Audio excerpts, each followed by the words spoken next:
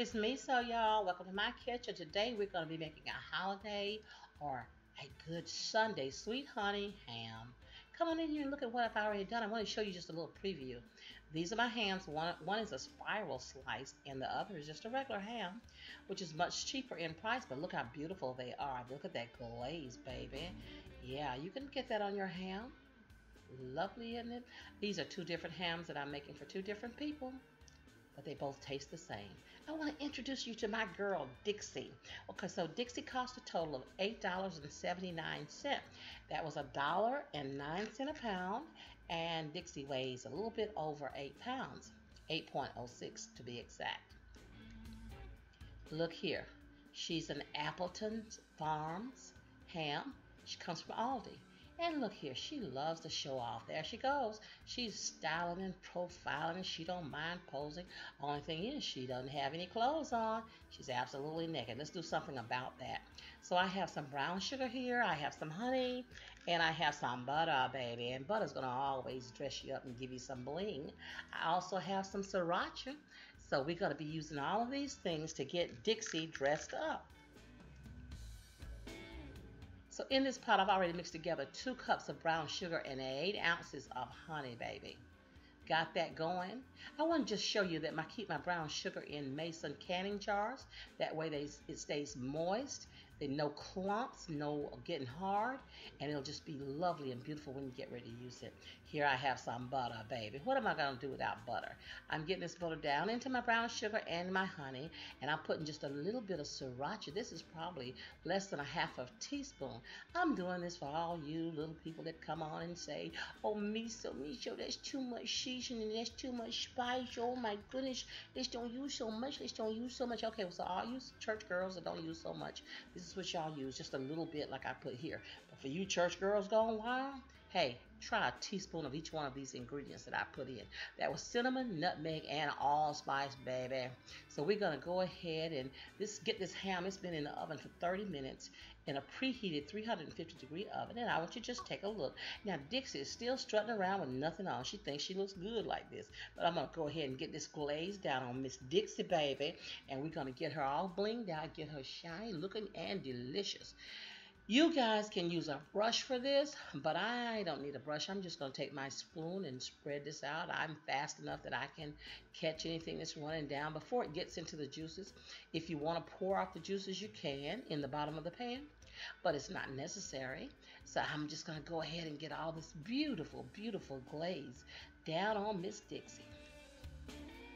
She just doesn't know what she's in for, how good she's going to look. She loves being beautiful. This is going to make her even more beautiful. So come on now, Dixie. Let's get it together. I'm putting this glaze on all sides of Miss Dixie. You can see already just how pretty this looks. And this is sweet. Gonna be sweet, sticky, and delicious. She gonna love it, baby. She gonna love it.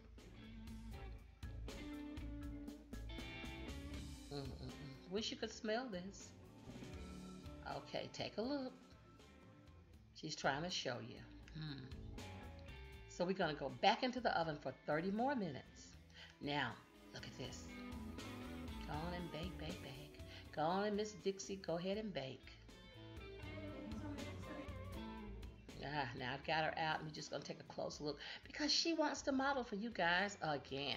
You know, I told you she likes the styling and the profiling, and she likes to show off for you. So look at this. Just go ahead and give her a hand clap. Look how pretty she looks. She is shiny. She's delicious looking.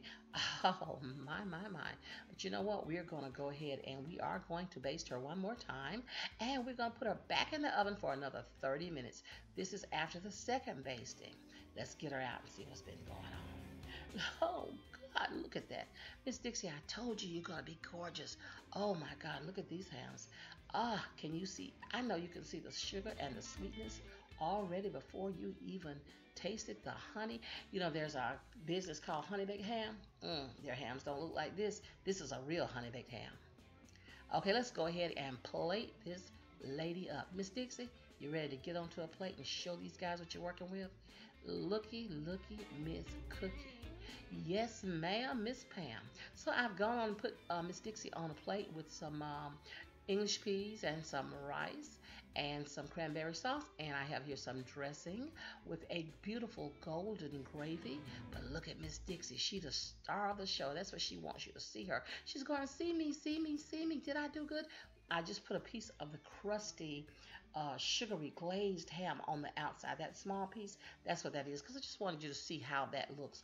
The rest of it is a moist, succulent, delicious pieces of ham. Mm. Mm-mm-mm. I'm not going to say anymore. I'm just going to allow you some time to take it all in. You can tell what this tastes like before you even taste it, right? Guys, you can do this at home. It's very easy. You saw what I did. Just follow the instructions and you'll be pulling something out of your oven. Your own little Miss Dixie. Yeah, it'll be delicious. I have recipes for this dressing on here, and you'll love it. It goes in Miss Dixie's just perfectly well. Guys, I want to thank you for being so dedicated and so loyal. You guys keep me going. You are why I do what I do, and I want to thank you. If you really want to help me out, the biggest thing you can do is to share my videos and to subscribe. Give me a thumbs up, and I love your comments. So let me know what you're thinking. Enjoy. Bye-bye.